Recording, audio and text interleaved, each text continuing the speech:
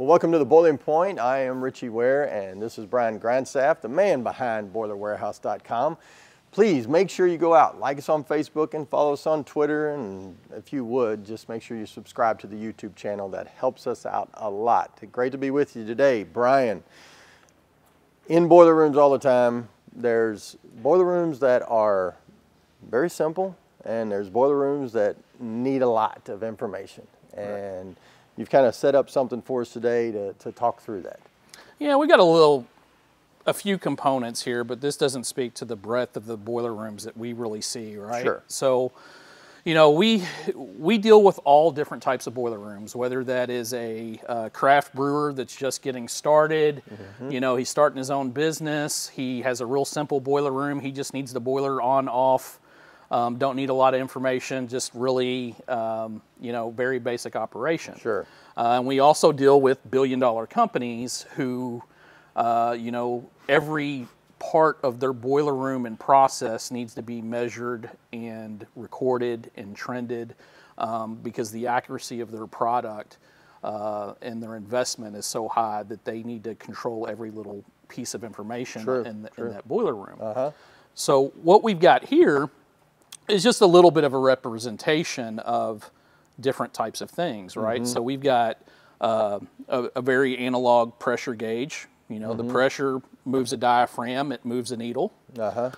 Same way with the thermometer here. Right. You know, you've got chemicals and ether there that as it gets warmed up, it moves a dial and it moves the temperature indicator. Okay. Very basic that you see in boiler rooms or anything else that you're measuring. Right. And then we've got a couple of things here that do similar things, but they're a little higher end. We've got a temperature transmitter here with a temperature probe, two different type of temperature probes here that are thermocouple type. Okay.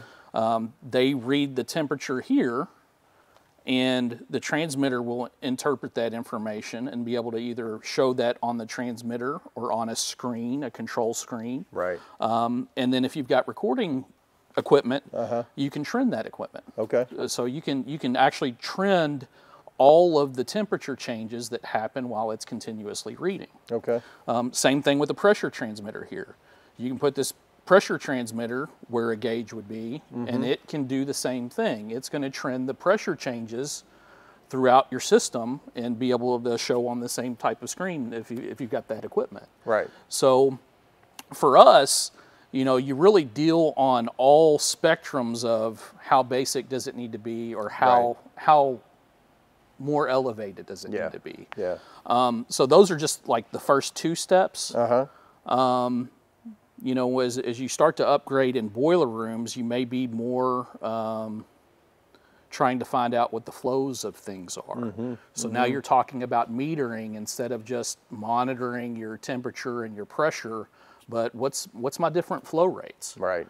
You know, in a boiler room, you've got feed water flow, you've got fuel flow, whether that's gas or propane or, you know, hydrogen's coming, or, you know, fuel oil, number two fuel oil. You've got steam flow, you've got condensate return. You know, all of these factors come into play of possibly needing measurement at some point. Right, right. So do these things go into tanks or into piping, or what? Yeah, so you can really put them in anything that you need to measure. So, you know, if that's a feed water tank or a deaerator and you want to know what your DA temperature is, you can measure it and trend that. Okay. So you know that your deaerator is actually operating at the right temperatures and pressures that it needs to be. Yep.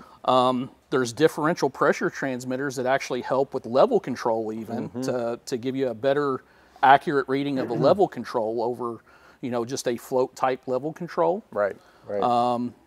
So another aspect of temperature, you know, not just temperature on your tank, but temperature in your stack, on your boiler stack. Right. You know, being able to trend your temperature on your stack lets you know how efficient your boiler's running, or is that efficiency decaying over time because of possible soot or, you know, scale forming in the boiler. Sure. If you're trending that information regularly and you know when it's starting to creep out of whack, now you know you may have a problem that you need to solve. Right.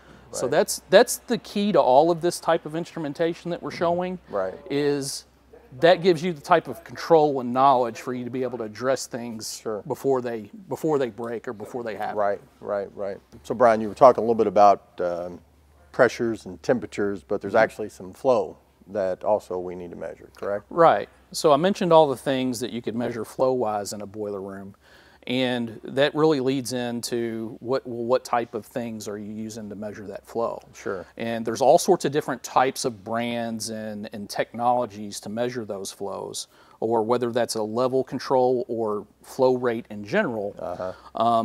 You know, you've got mag meters for feed water flow. You've got ultrasonic meters for feed water flow. You've got vortex meters for steam. Like there's whole gambits of technology depending on what the temperature and pressure and the flow rates that you're dealing with and how accurate you need to read. Right. So we talk about, you know, different levels of boiler room, and there's different levels of instrumentation as well. How accurate do you need to be to trend what you need to trend? Right.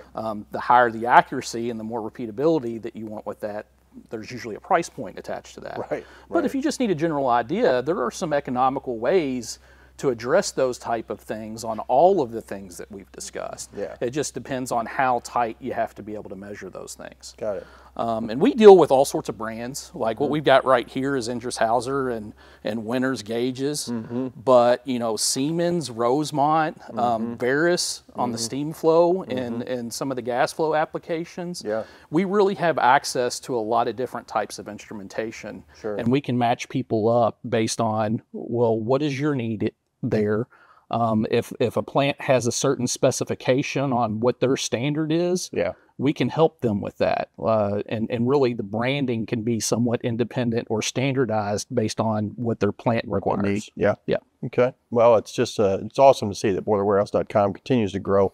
Brian, continue to bring in more and more products, you know, that you can actually get online. And go out and see all of this stuff that we do have. And again, make sure you visit BoilerWarehouse.com, or you can just give this guy a call and he will be able to help you out. Yeah. We'll see you next time on The Boiling Point.